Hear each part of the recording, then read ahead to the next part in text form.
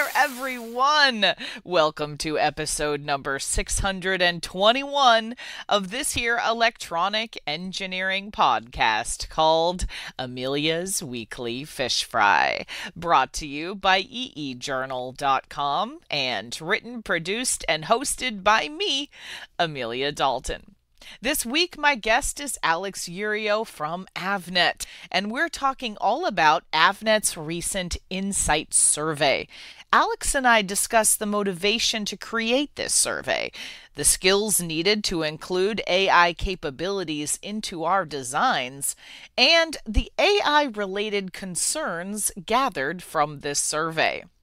A little later on, I also explore how mushrooms and coffee grounds can now be used as 3D printing material, and how this material could be a resilient alternative to plastics. But first, please welcome Alex to Fish Fry. Hi, Alex. Thank you so much for joining me. Happy to be here. Excellent. Okay, so Avnet just launched your fourth annual Avnet Insights Survey. So, Alex, what was the motivation to create this survey 4 years ago? I think that, in our constant search and desire to create solutions for our customers, to be able to survey them on what we think, is important, right? But then have them corroborate that. And then, from those initial offerings to be able to build our solution portfolio and strategy going forward. I mean, this one obviously, and probably a little hotter today than it was yesterday, but the subject of, if that's even possible, of which I refer, but AI is probably the hottest topic on everybody's mind. So that'd be a perfect example, right? We know that's happening, but we'd like to get into some of the specifics from our suppliers. How are you using it internally, externally? Where do you see your needs are? And then obviously for us, it's to take that data and be able to configure, optimal solutions for those customers. For sure. Now, Alex, what was the overall feeling from this survey? Are engineers feeling more or less optimistic these days? I think engineers are feeling more optimistic, and you see that in the results of the survey. But when you really hone in on the application, if you will, of AI, I think that's where it gets really exciting. When I say application, right, that's kind of a general term. I'm talking about the application to improve their internal design processes, right? We learned a long time, anything we can digitize, we should. But then most important for us at Avnet is how you embed AI functionality capability in your end products, right? The edge community, if you will. And, when you think about it, Amelia, as we watch this progress, it certainly starts with the hyperscalers and maybe hyperscalers plus. I heard them referred to as the Magnificent Seven the other day, but that's where the action is today. Obviously, and maybe in some respects concurrently, we're starting to see the embedding of those functionalities in PCs or in phones. I'm getting a little tired of the commercials, as I'm sure you are too, but it's all worth it for us because we can wait for, the ultimate opportunity for us, which is AI at the edge. And to hear 42% of the respondents talk about the fact that they're embedding these kinds of functionalities in their end products, that's exciting to us from an opportunity standpoint. Maybe that's a really long-winded way of saying that it validated what we thought and confirms what we thought, and then gives us the license, if you will, to go build those capabilities to be able to allow customers to maximize the need. Let's talk a little bit more about AI. Questions around emerging AI technology was part of the survey, right? So talk to me about the interesting information you learned there. Interesting in terms of the functions of AI. I mean, it would almost sound like an advertial, but it stays under the heading of validating and confirming what we perceived. We made an investment, 5 years ago, 6 years ago, in an IoT strategy. And that IoT strategy is basically the furthering of an IoT gateway, a platform called IoT Connect. Over the years, we've morphed. My kids aren't young enough to use the word morph, but we've changed the solution into really a silicon supplier-facing solution. And I'll tell you what I mean.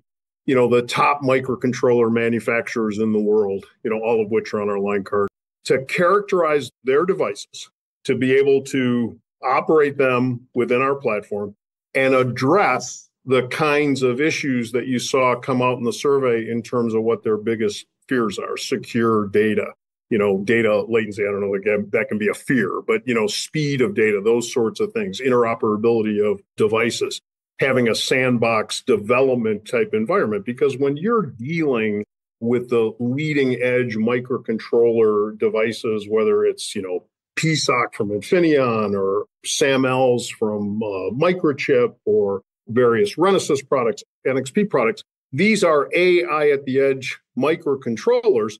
And the implication is clear. If a designer is putting them in their products, they're going to want to communicate with the net, which then immediately gets us into what all those issues are, right, in terms of security, privacy. I mean, you know the list, Amelia, as well as I do. And to have a solution to be able to go to market at the time and point of need is really exciting to us. So kind of validated that overall strategy and approach to IoT as it relates to AI at the edge. That makes sense. So also talk to me about the skills needed to include AI capabilities into our designs. If nothing in our 102-year history, we've learned to be that's adaptable and adaptable very specific along the lines of what our customers require.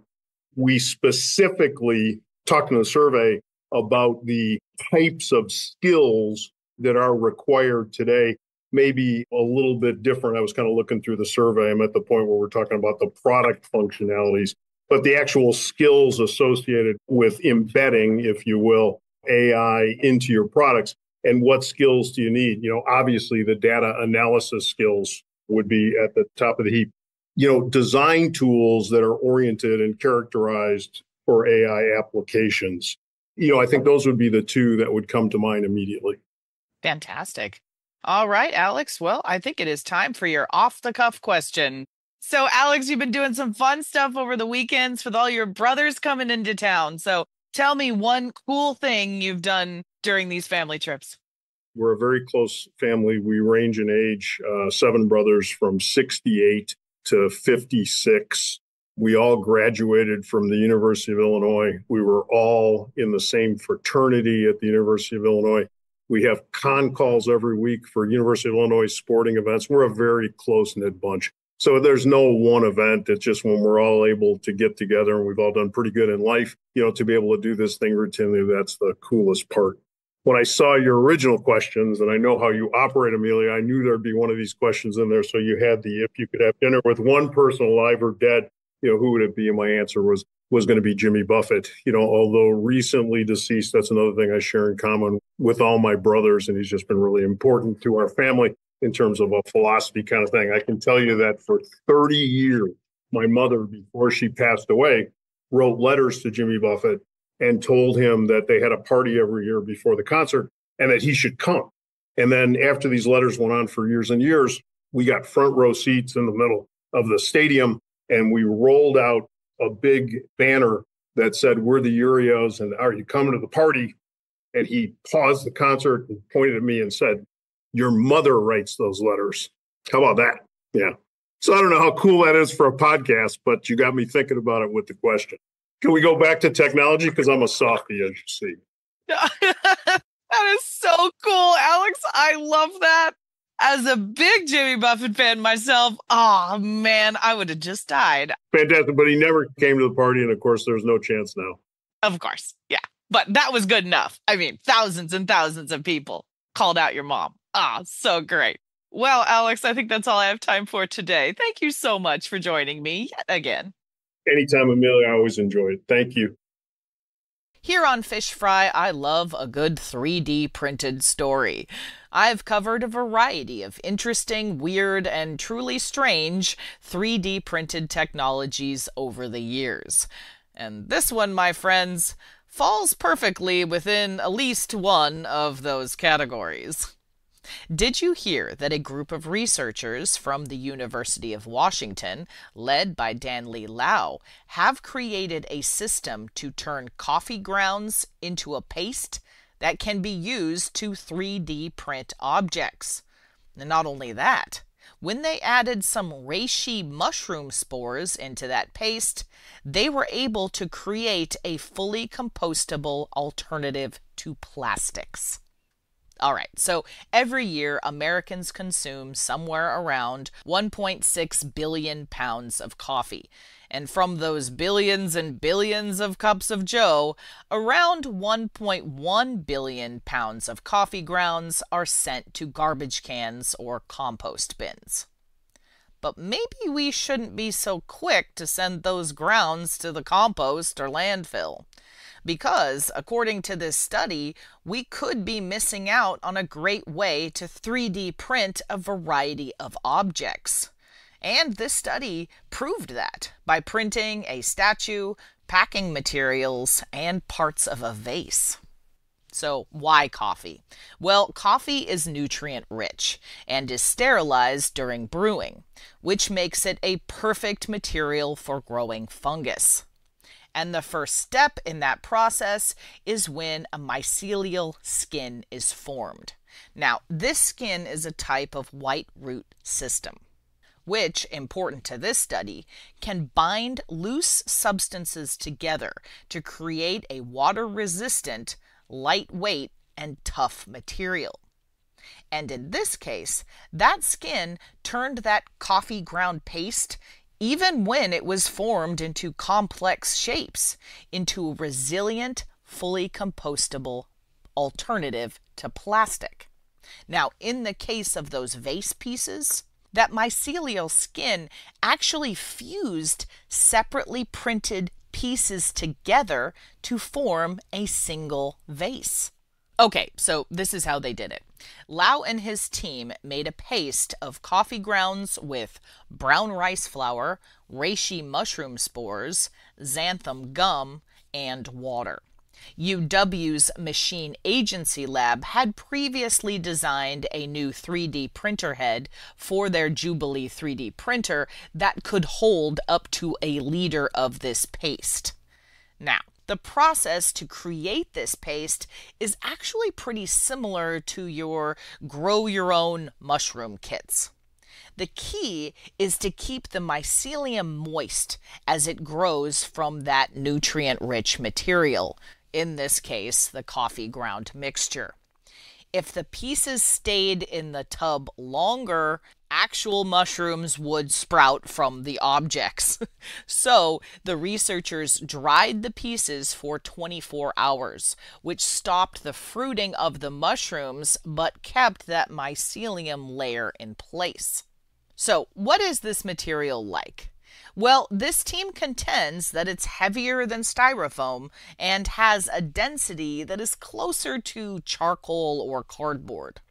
And get this, after an hour of contact with water, it only absorbed around 7% more weight and also dried closer to its initial weight and kept its original shape. So, are we going to be seeing coffee and mushroom 3D printed objects coming along anytime soon? Well, no, that's doubtful, since scaling this technology will be a bit tricky, since this microfluid, as they call it, needs relatively homogeneous used coffee grounds. But this team is interested in other forms of recycled materials that could form similar biopastes. Lau says this about the future of these kinds of recycled materials for 3D printing. We're interested in expanding this to other bio-derived materials, such as other forms of food waste. We want to broadly support this kind of flexible development, not just to provide one solution to this major problem of plastic waste. Super cool, right? So, if you want even more information about this study or to check out Avnet's recent Insight survey, I've included a slew of links below the player on this week's Fish Fryin' page on eejournal.com and in the description for this week's YouTube episode as well. Hey, have you checked out EE Journal on social media yet? Well, you should. You can find us at facebook.com/EEJournal. If LinkedIn is more your thing, you can follow us or me on LinkedIn as well. And we are now on Blue Sky Social and Mastodon too. And we have a YouTube channel, youtube.com/EEJournal. Folks, it is chock full of all kinds of techie videos, including our very popular Chalk Talk webcast series and our animated series called Libby's Lab. And of course, you can subscribe to our EE Journal YouTube channel as well. Also, make sure that you subscribe to this here podcast on Spotify, Podbean, Apple Podcasts, YouTube, or just about any other podcasting platform to listen to some exciting upcoming episodes. Thank you everyone for tuning in. If you know of any cool new technology or heck you just want to chat, shoot me a line at Amelia, that's AMELIA, at eejournal.com, or post a comment on our forums on EE Journal. For the week of February 28th, 2025, I'm Amelia Dalton, and you've been fried.